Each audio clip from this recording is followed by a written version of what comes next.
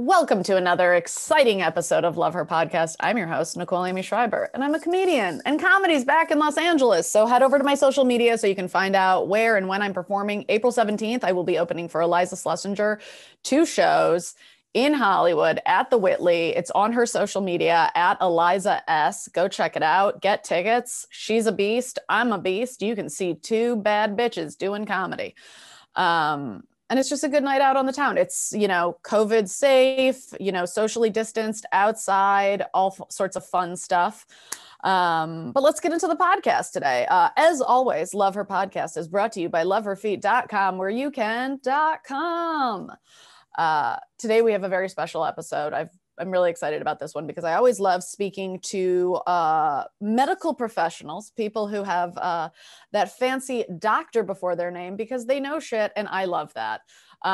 She's an author. She has a new book that just came out called Playing with Your Partner, A Single's Guide to Sex, Dating, and Happiness. She is a sexologist. We'll get into what that is because I don't exactly know. She's a relationship expert and a body image specialist. Put your hands and feet together for Dr. Megan Stubbs. Hi, thanks for having me on the podcast. Oh my gosh, I love anybody who's a doctor. For me, I'm like, you've studied a lot, you know things. I need to get inside your brain. And this is really exciting because you're a doctor of literally one of my favorite things in the world, which is sex. So yeah.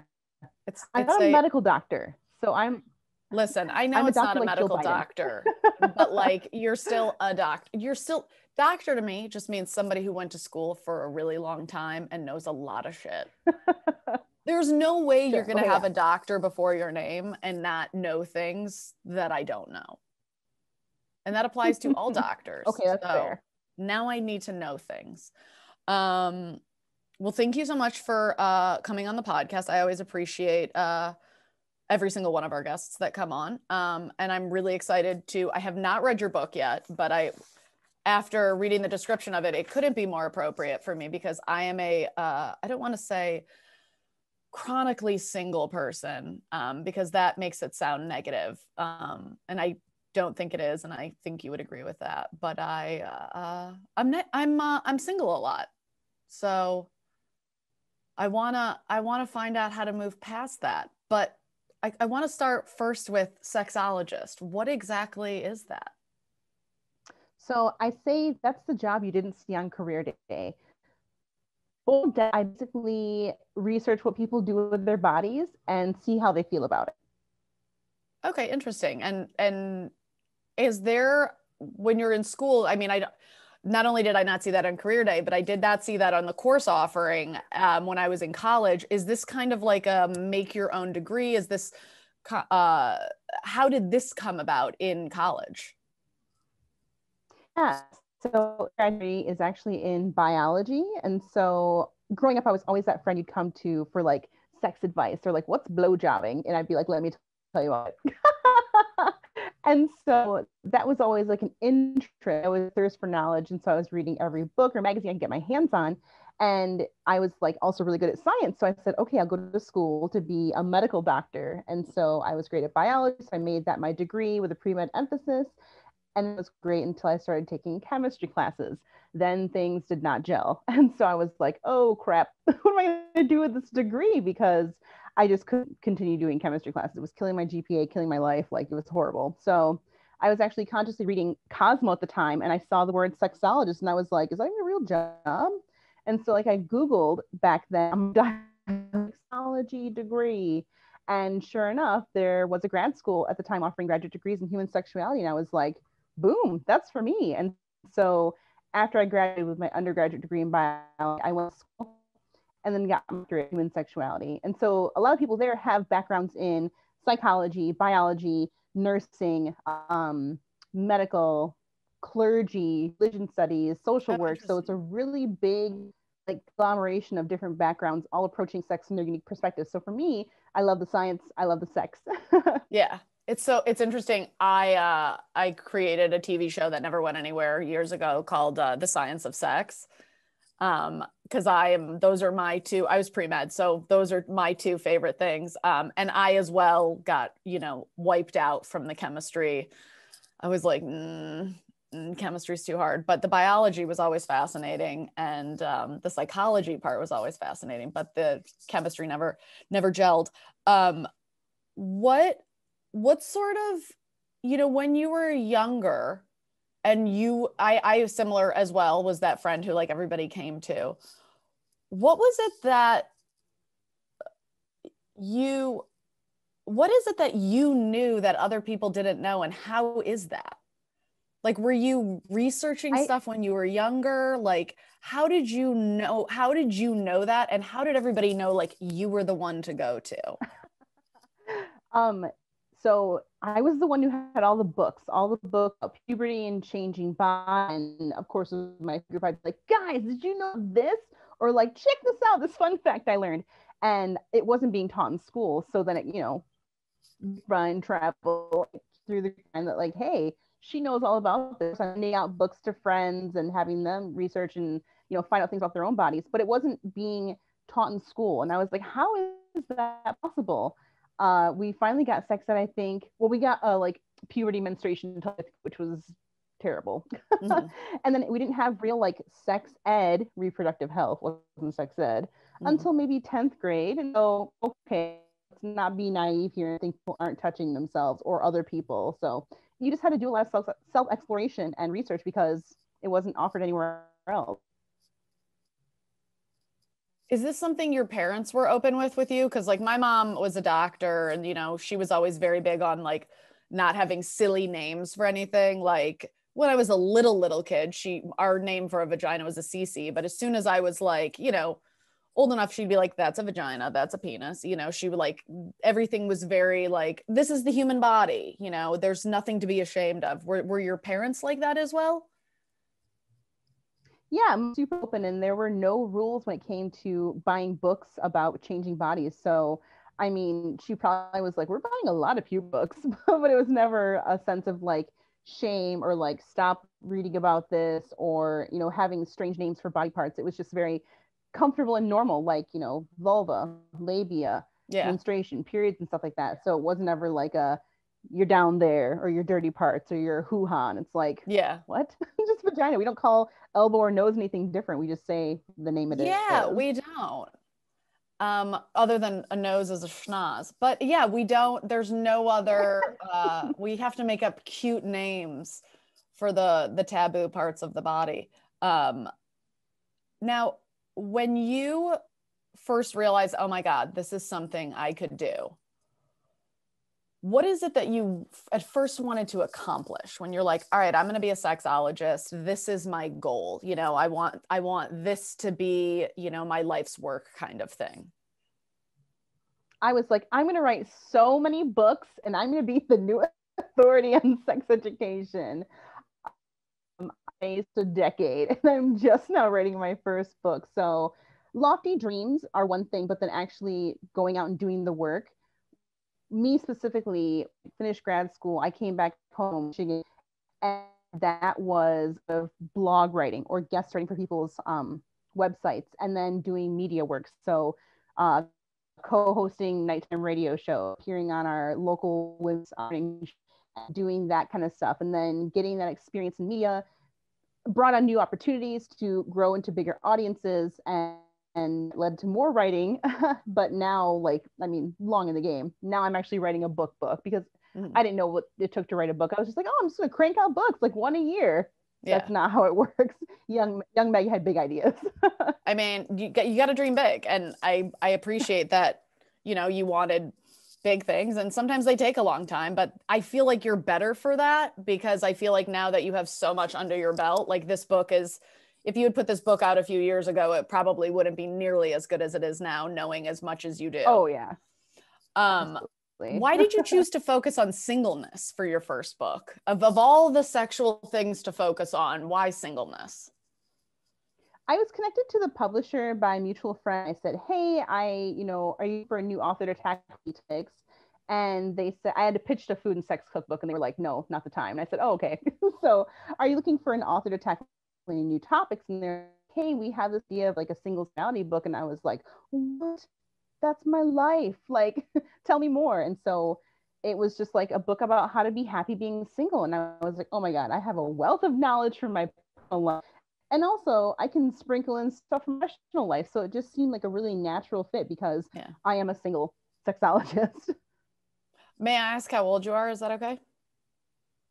Yeah, I'm 34. Do you feel like, as a woman, I'm in my early to mid late 30s, do you feel like singleness, I mean, I know the answer to this, but I kind of want to like dive into it with you. Singleness is different in your 20s and your 30s. There's different, I don't want to say like things at stake, but I feel like it's psychologically easier and more footloose and fancy free to be single in your 20s versus your 30s when it's like, all right, TikTok, like I only have so long, you know, if your biological clock is exploding, it's hard to just be like single and fun in your 30s, you know? Yeah, I can definitely see that. For me, biological clock's not ticking because I have kids. So obviously, I think everyone's point of view of the single time and their age bracket is different. But I think culturally, it's a lot easier to be a single 20 because they're like, you're so young, you have time, no rush. But Mm-hmm. then as you get into the older ages, it's like, oh, you're still single. What's wrong with you? Let's fix you up with someone. It's just the Yeah. expectations of society. But I think more seeing people being more individualized and being able to choose and say, hey, I don't need to settle down with someone in my 20s. Like, I'm going to wait and do all these things, personal wise, or just whatever. And the Mm-hmm. right person comes along. If it's my 30s, 40s, well, whatever happens, happens. One of the things you spoke about, that that was spoken about in the press kit that I got, is being able to have a fulfilling sex life, um, outside of, you know, it's like when you're with someone and you can have repetitive, um, good habit building sex where you kind of get to know one another. How is it that you can make that kind of translate to being single, you know, and having connected, informative, you can't really build a sexual relationship with someone you're having sex with for the first time. So how do you do that? Like, what's your tip, I guess? Yeah, there's actually a chapter called Sex with Strangers in the book. I And mean, so a lot of that is seeing stuff earlier in the book about like getting in touch with yourself. So really romancing yourself and getting in touch with your body and finding out what specific kind of sensations and touches, what you get into food. And then also being your own best lover, because some people, maybe say you were in a long-term relationship and you find yourself newly single and you're like, I don't know where to begin. Trying to find a new normal where you just sexually by yourself can be a challenge because you're so used to being with a partner and having sex with them. So I mm-hmm, think it's really empowering to have sex with yourself and oh my God, like that was a hot sex session. mm-hmm, I'm like, I don't know someone else. It's fine to have someone else, but like I don't need it because I'm good by myself. And yeah. so speaking of that knowledge you have for your when you're gonna be having sex with a stranger and playing with someone else, you can say, hey, new I really like it when you blank my blank or when you do this. I love it, and then you can take that information and impart it to them so they can be like, oh, cool. Thanks for the So again, at the root of everything when it comes to sex, communication is paramount. everything boils down to communication. Yeah. I mean, it's interesting that that is the biggest reoccurring theme in almost every interview I do, when it comes to, even, someone who's in porn having sex, you know, with someone who it's like it's their job. It's still the communication aspect of it can never be overlooked in any way. Um, I feel Yeah, like no one's a our mind reader. yeah, no one's a mind reader, but I also feel like, you mentioned, the culture that we're in. The I think women are obviously better at communicating because we're taught to like have emotions, feel your emotions, express your emotions, but don't express them too much to a man because they'll never understand.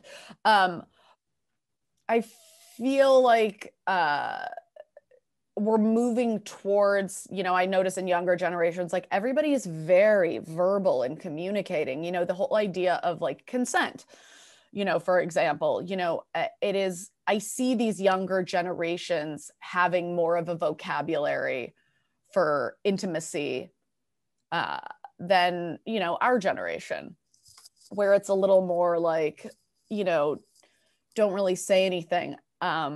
Do you see that as well? Is that something you see in our culture? Yeah, for sure. I mean, I think we're getting better when it comes to sex education, and there are more avenues accessible to the younger generation, whether that's through social media or blogs, websites, books that are more normative. I mean, like, you can go to Target now and find a book on sex, and that wouldn't be available back in the day.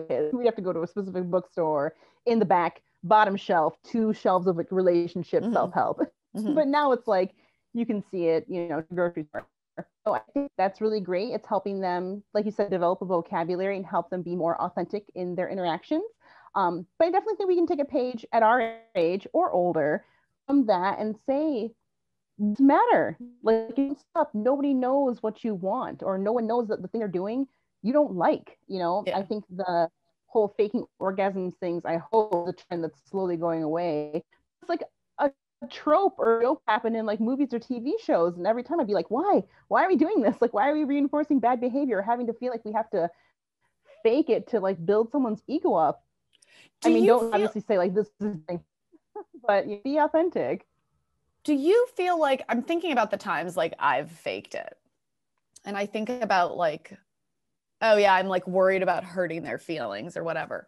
But there's also this part of me that's like sometimes has faked it to be like, all right, let's wrap this up. I gotta get moving. Or I it's almost this like not so much like worrying about my partner's ego, but worrying about, I want them to like me so much. It's this codependence of like, I need their love. So if I do this, it'll feel like they're loving me. It's like I'm kind of like doing it for myself. Like I'm trying to trick my brain. Like, does that make sense? Yeah, totally. I mean, you want to like, orgasm for many can be like a validation checkpoint. Yeah. And so that totally makes sense. Yeah, so I get that. Like someone recently, I was in an acting class. That's where it was. And there was this, someone was doing a scene from a TV show. And the scene was a girl telling her partner, he caught her masturbating. And she, says to him, she goes, "Oh my God, I think I might have just had my first real orgasm." And, of course he was like, "What? So you've been faking it with me?" She's like, "No, I haven't been faking it with you. But like what I thought was an orgasm was like, just like a version of what I just experienced which was this like full blown thing." And so in my mind, I'm like, oh my God, that's actually my deepest fear. Like, what if what I've been experiencing this whole time is like just like the tip of the iceberg as far as orgasms go? Like, that's like a scary thing to me. Like, how do we know what a real orgasm feels like? It's so subjective. I mean, even as a seasoned masturbator and orgasm haver myself, they can range from little like sneeze to like, I'm going to pass out, see stars, cross eyed kind of orgasm. So it really depends on the person. And this is where, again, the masturbation, the time you take to get yourself in a comfortable state of mind, or just have a really long, prolonged ed session, that is price, because you know what it's like when you're with a partner. But when you're with you, there's no timeline, there's no pressure to perform a certain way. You're in control of everything, so you can really relish and do sensations and be like, wow, this solo with me is like next level. Yeah. Question: masturbating by hand. I'm not good at masturbating by hand. I've talked about this a million times on the podcast, but I just like, I'm eventually like, I'm going to be here for fucking ever. Is there an average time length it takes for a woman to masturbate by hand versus with a vibrator or the womanizer? I mean, I love fast facts and numbers I could throw at you, but it's so dependent on the person. How aroused are you? Are you stressed out? Are you thinking different things? Are you feeling okay? Like, are you taking medications? Are you like really putting the pressure on yourself to orgasm, or are you just kind of like free flowing and letting it happen? I mean, I'm sure there are some who are like, I could do it in 90 seconds, and there's some who are like, I could do it all day and nothing's gonna happen. And that's okay. That's just, again, diverse bodies.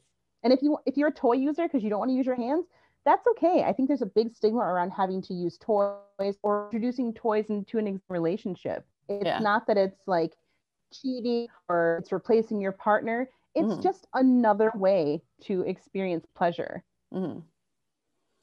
The ends justify the means. Yeah. One of the things I read in your biography is that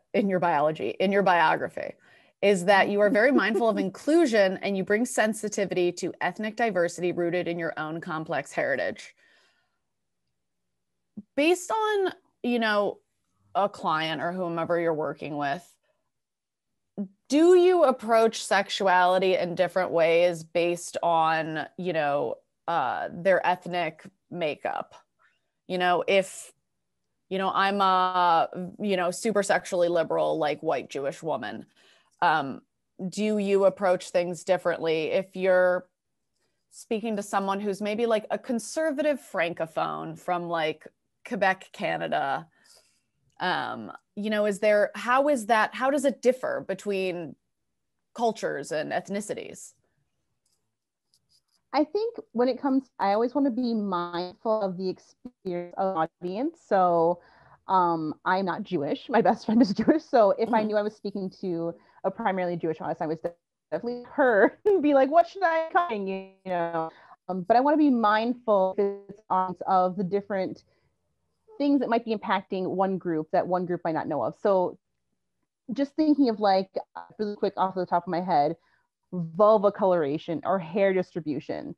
Oh, So interesting. we see a lot of mainstream porn with Caucasian bodies with pretty streamlined, one kind of looking labia, pretty.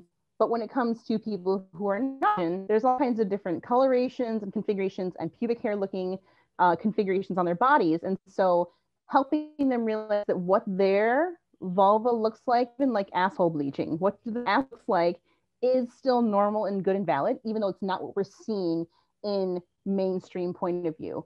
Or talking about penis and in regards to circumcision or looking length or testicles. So just making sure I'm trying to touch on all the diversity that's being seen in bodies and also culture. So again, Jewish circumcision. Mm-hmm. And then for those who aren't going to be circumcised, normalizing that foreskin, that's okay too. Yeah. What is your day-to-day? Like, what does your job look like on a day-to-day basis as a sexologist? I wake up and I feed my dog. Perfect. And then I have a leisurely morning where I try not to work until noon, because for me, I'm not functional in the morning. I leave mornings because I don't like feeling pressured to wake up and have to like do stuff. It's not good. So leisurely morning, have breakfast, do my domestic things, whatever. Then noon to like 5, I'm going hard. So that's checking my emails, responding to media inquiries, prepping gigs, writing articles, researching, and then time for lunch. And then at 5, that's my like soft stop. I usually say I'll go till 8 p.m. because I'm on the East Coast. So 8 p.m. is 5 p.m. California time. Mm-hmm. So I leave myself open to that time. But I really try to get the bulk of my work done from noon to 5 because that's when I'm most active. Because if it's nighttime, I'm kind of like, oh, I want to wind down. And I'm trying to be more mindful of having a hard delineation between work and pleasure, because when you work for yourself and at home, Mm-hmm. social media can be for, professional reasons, but then it's like, oh, puppies, that's not professional for life. So really trying to have a good balance and have hard working time and also dedicated leisure time. Do you have, I'm like wondering what your interaction is, because when you hear doctor, you think doctor patient. Do you interact? Are you clinical mainly, or are you as well with patients, clients, however they're referred to? So I'm not a clinician. So someone who has like a medical background or a psychological background would be a clinician. I'm not a coach, so I see people on a current basis. I'm an educator. So for me, that's speaking on college campuses or speaking in women's groups or speaking at other expos or hosting private events or traveling to optional resorts and teaching sex classes. So it's like I'm the keeper of education information. I try to give you all that you need and then help you make the best decisions that work for you in your situation. Rewind. You just said going to resorts to teach sex classes? Yeah. Where does one go? What happens? Tell me everything. Well, first of all, you bring your sister as your plus one because Okay. you're single. So you have a fun time explaining to everyone that that's not your partner, it's your sister, but you guys don't have sex. That's one thing. Mm-hmm. So I've spoken at Hedonism, which is a clothing optional resort, and they're very sex positive. And so I was teaching like oral sex classes and like anal play classes, and couples would come and learn. And if they wanted to try it out with their partner in class, I was there to answer questions. It was hands off. I just observed, Mm-hmm. but it was really, really fun to both be in that situation with people who are comfortable with their bodies and actually see like real authentic sex happening, because otherwise we're watching porn to see sex happen. Yeah. Right before quarantine, my sister and I went on our first cruise, and it was our first swinger cruise. So it was a whole carnival ship full of swingers. And I taught sex classes again on that ship. And I think I taught edging and I think another anal class. Uh-huh. And it was just so nice because I like being naked. I Mm-hmm. like being able to like go to dinner and then be like, I want to swim in the pool and just take my dress off and be, there in the Do it. water. So it's nice to both see body diversity, see couples happy and experiencing sexuality, and also seeing couples make breakthroughs or Yeah. try new things. So I've had a couple instances where I've helped people who think they have erectile problems fix it. I had one couple, it was so cute. They were in their 70s, and this woman had made her partner ejaculate in her mouth or by hand because it just took over. And so that was the edging class. And sure enough, they were like one of the last people there. He finally came in her mouth. And I was like, oh, Oh. this is so great. But it's like a weird thing. You can't share that on Facebook. Like, hey, class, a couple had a cum shot in the mouth. Yeah, Yay yeah, me. yeah. Like, so I had to share it with the right audience. But it's really good work. I see, it's so funny. I said the other day to a friend, I was like, I just want to be like the horny old lady. Like, I hope I never stop being like a horny person. Because I just feel like it's such a fun way to go through life. Question for me personally. I enjoy giving blowjobs. What would you say to someone who's having trouble, getting their partner to ejaculate? What would you say, like, top 3 tips to keep in mind when giving a blowjob? Consistency in your stroke or touch, especially if they're making signals or signs that they're getting close, and don't suddenly switch it up because then Okay. they're going to be like, oh, I lost it. Um, Maybe doing more pressure than you think with your hand, because chances are when they are masturbating, they're really giving a nice grip. And so you don't want to be like loose. So be Mm-hmm. confident in your stroke. Mm-hmm. And I just, again, asking them, even if like it might seem weird mid blowjob, be like, do you even like this? But ask them, say, hey, do you like it when I do this or this technique? I noticed you kind of like away. Was that something you're not into? Or like, hey, do you like your suck down while I stroke your shaft? Ask them for the feedback, because I'm sure they'll be more than happy to give it to you. Chances are they're happy you're just touching their penis anyway, but to get specific and be like, I want to make cum, they can help guide Again, you along the right way. communication. Yeah. Every single time, communication. What, when in your personal sex life, what are your favorite things? What are the things that you're like, you look forward to about sex? Because I dated a guy early in quarantine, and he was like, I've never met anybody who gets more excited to have sex. Like every time I have sex, I'm always like, yay, we get this sex.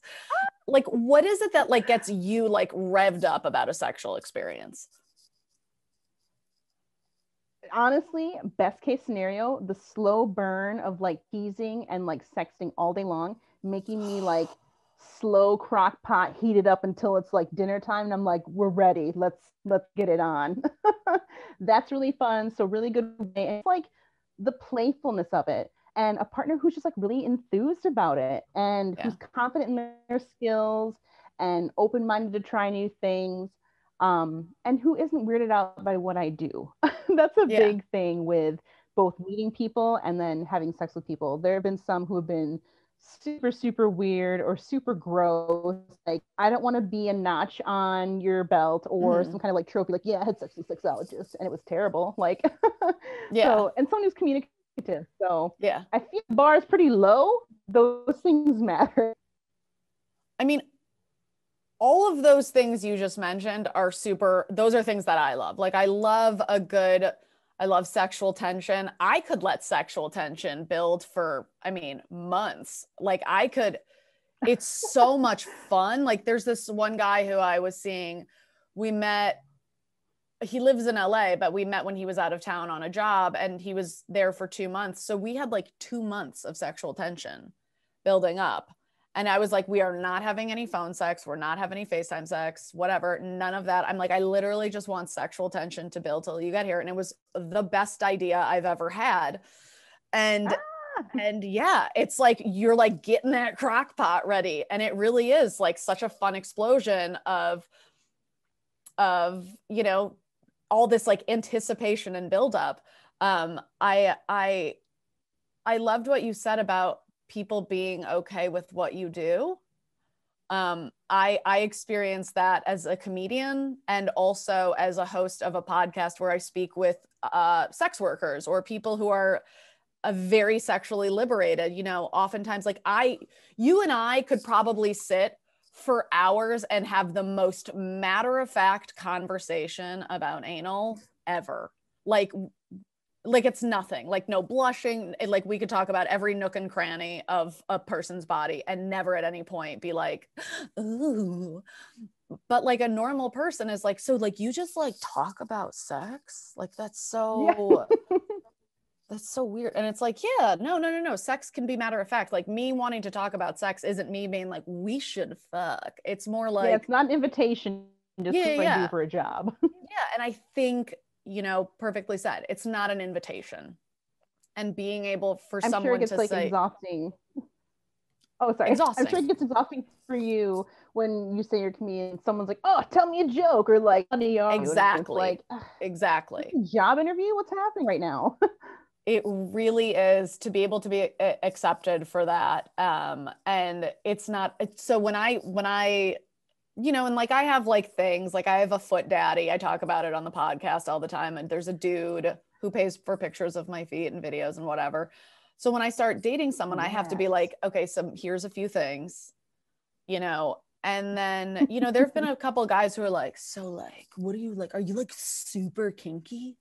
And I'm like, I mean, yeah, but like it isn't this like I'm not telling you this so I can like turn you on. I'm like telling you this because I feel like it's an inventory about me that you might need. Yeah. But it really is interesting. Like when you try to be communicative, sometimes it kind of backfires. Yeah. Well, it takes the right person to not make it be like exploitive or like make it weird, you know, like be cool. Like Yeah. just it's like reductive. Like because I'm a sexologist doesn't mean I want to like, I don't know, have freaky, kinky, spit in my eye, pour wax on my nose, kind of like sex hit me with a bunch of nettles and butt cheeks. Like, relax. This is date one, okay? Like we can Yeah. You're like, that's date 10. Okay. You yeah, can like slow it down, guy. Oh, that is the most deeply relatable statement I could ever imagine. Where do you live, by the way? Yeah. Michigan. I'm from Michigan. Where are you in Michigan? Grand Rapids, Michigan. I'm from Detroit. Oh, Okay. Okay. I'm going to be in Michigan next week. Okay. We have to figure out how to get together and hang out. Yeah. Like I have to have you as a real life friend. Like Friend. it's so great to meet women who can just, you know, speak about these things. And I like love that you're like a sciencey, nerdy chick about it too. I'm like, I one of the things I think that I find most fascinating about the combination of sex and biology is pheromones. You know, the idea that opposites attract when it comes to pheromonal attraction. And it's like, I don't know, I just find that so fascinating that we can like smell on a pheromonal level that can determine our compatibility. I mean, that kind of makes sense from a biological perspective. Like, you don't want to be with someone closely related to you. So, like, don't have sex with your brother or cousin. Yeah. Ugh, no judgment if you do that, but also don't do that. But also don't do that. So it makes sense. Yeah, please don't. But it's also like, yeah, we don't want to do that biologically. Obviously, we're humans and we're not slaves to our, baser instincts, but it's just like interesting. It's just interesting. It's like, that's kind of like built in us. Like, this doesn't feel right. When I learned about that, I learned that relative to why animals in the wild that are, brother and sister don't mate, because there's no animal pheromonal attraction. And I was like, oh, that makes perfect sense. And it's like, it's such a fascinating thing that in humans, your pheromonal attraction can change if a woman is on birth control or if someone is wearing cologne. And it's like, oh my gosh, we're doing all these like modern luxuries, and it's taking away the opportunity to have like, not that we all need to procreate, but like to have like these like, survival of the fittest, type offspring. Yeah, for sure. Yeah, I'm just thinking of like, the classic t-shirt test, and it's like, that's interesting to know, but it's also like, okay, so maybe you don't really like the smell of your partner, or that's like not even a thing you're aware of, and it still works out. That's interesting too, because it's like, hey, biologically you guys weren't a really good match, but socially, relationship wise, it's working. So what factors are at play there? Interesting. It's interesting. I would love to like do like a case study of couples who are, have a greater genetic disparity, and see what their offspring looks like, and like the health and like the, I don't know, the what genetic predispositions, the hybrid vigor. Dude, Mendel's peas, hybrid vigor. And to see what, compare offspring based on, the parents' genetic disparity. It's just, all of it's so fascinating. Yeah, I mean, that's me. I'm the hybrid vigor. My mom is white and Japanese, and my dad is Black and Native American. Oh, so. you are yeah, you're gonna survive everything. Like, your immune system is like a superhero that's like, come at me, come on, I got everything, you're fine. You said you have kids as well? Oh, I don't have kids and I don't want kids. I have a dog. He's my son. You have a dog. Okay. You don't want kids? No. Yeah, neither do I. I'm not like, that never went off for me. I was never like, give me a baby. I'm like, give me a farm with dogs. Yeah. I mean, I was curious about it, but never to the point of, I should do this one day. I just never saw future down the road Meg with kids. Yeah. And now that all of my friends are breeding and having kids, I'm getting to experience that. And I say, I'm so happy for you. But I'm just like, whoa, no, it's just not for me. So I'm going to be cool Aunt Meg forever. Yeah, same. Aunt Nicole, crazy Aunt Nicole in California. I'll take it. Yeah. Well, Dr. Megan, it was great having you on the show. I am absolutely going to see you when I come to Michigan so we can sit and have coffee, socially distanced, of course. But I'm really excited. I'm really excited to read your book, Playing Without a Partner. Everybody, when it comes out on May 11th. Yes. May 11th this year, you guys, Playing Without a Partner. I know there's probably a lot of guys who listen to this podcast who are single, or maybe there aren't. Maybe there's, guys who are in relationships and, they're listening to this with their significant other. But either way, grab her book. If you're single, it'll probably help you. If you're not single, it'll probably help you also, because any sex advice is good advice for everyone. Yes. Now, if you want to let everyone know where to find you on social media so they can, reach out to you and talk to you if they need it.